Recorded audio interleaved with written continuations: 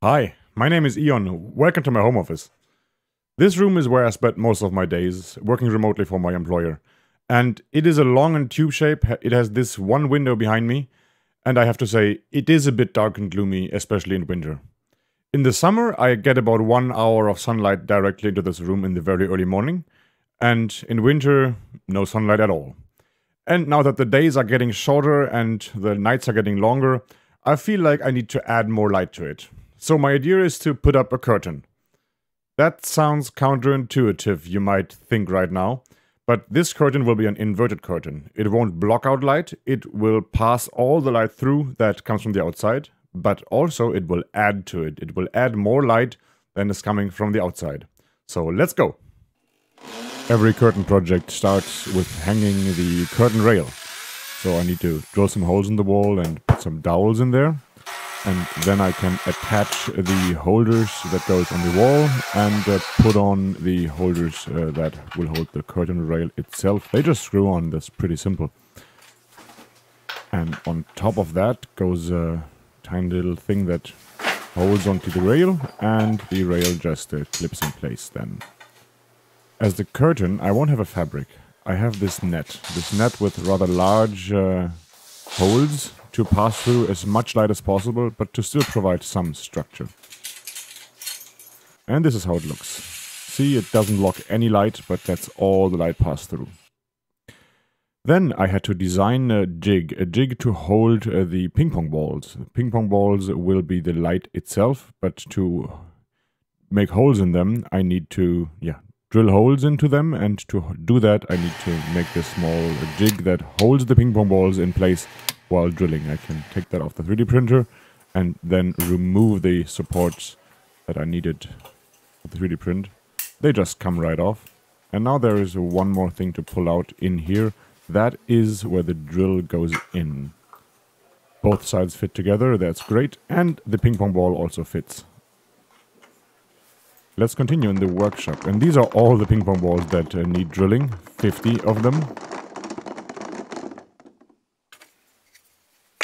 First attempt at drilling them, let's see if that actually works.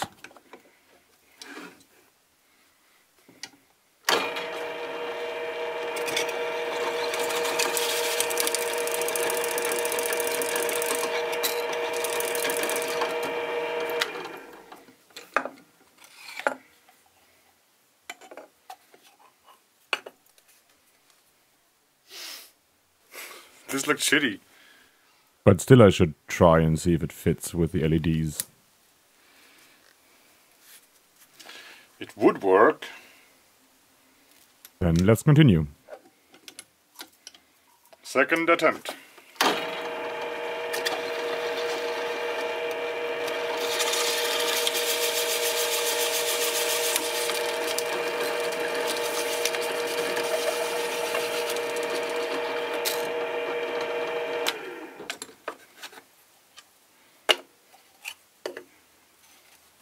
Okay, that plastic is damaged here.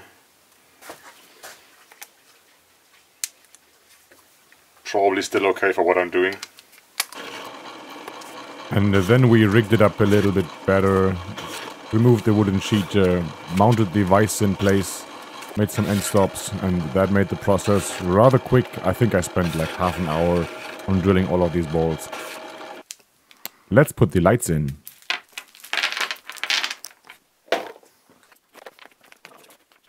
Now the balls just need to be clipped onto the LEDs, and because I bought the right size drill, 11.5 millimeters, they just clip on like that. So that's also rather quick and easy.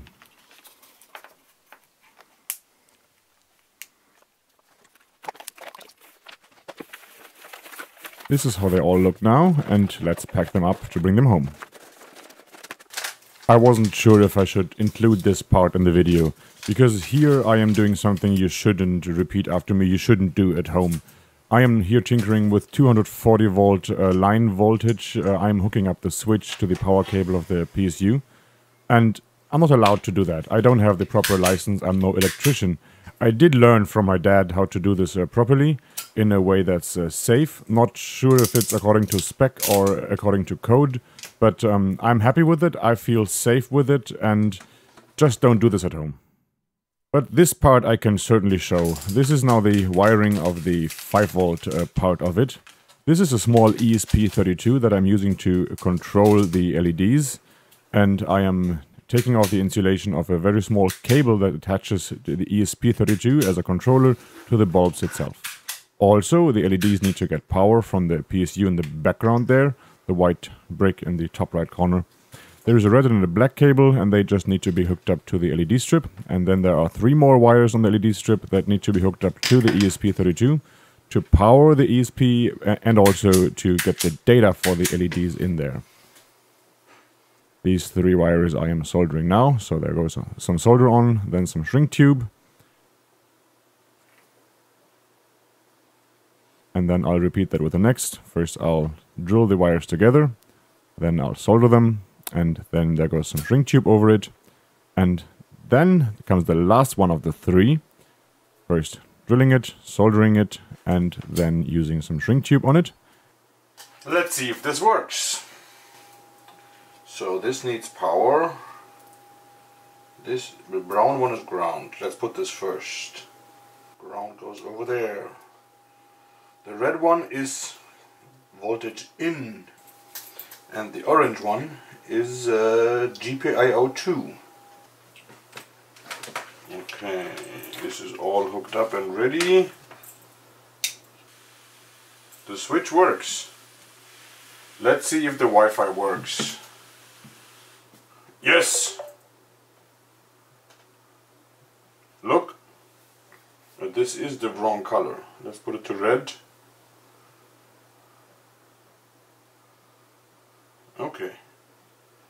Blue works and red and green need to switch sides, I would say. Yes. Configuration. LED preferences. And green, red and blue. Okay. RGB. Save. Back. Red. Blue. Green. Awesome! Then we can put a housing onto this thing. That's the next step, I guess. Let's switch it off again.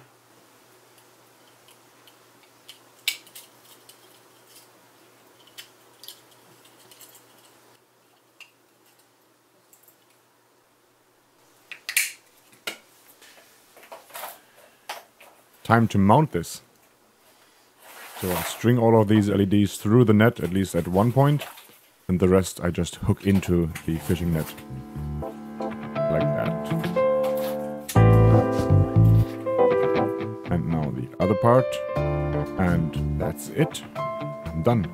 Let's see how it looks. It needs some more configuration, but then it looks like that. And I think this really adds to the room, it adds to the atmosphere, and I love that. Thanks for watching till the end, and have a good day. Bye bye.